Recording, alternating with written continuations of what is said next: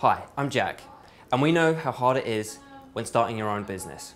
So we've compiled the thoughts of 7 entrepreneurs who have all told us what helped them turn their business ideas into a reality. This is Awesome Founders.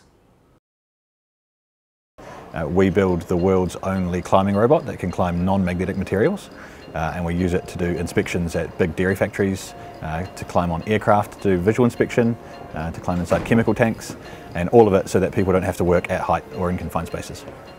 So I've been very lucky in that I've been able to grow within the business and also shape what role I have within it. So when I started the company, I was of course a one-man band.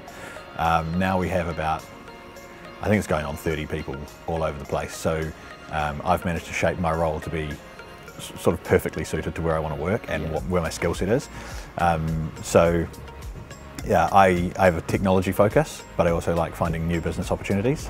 And because we're a technology company, I can do that. Yeah. And I've managed to farm out lots of the other jobs that I didn't want to do. Yeah, of course. I'm James Robertson, and I'm the founder and CTO of Invert Robotics. Thank you.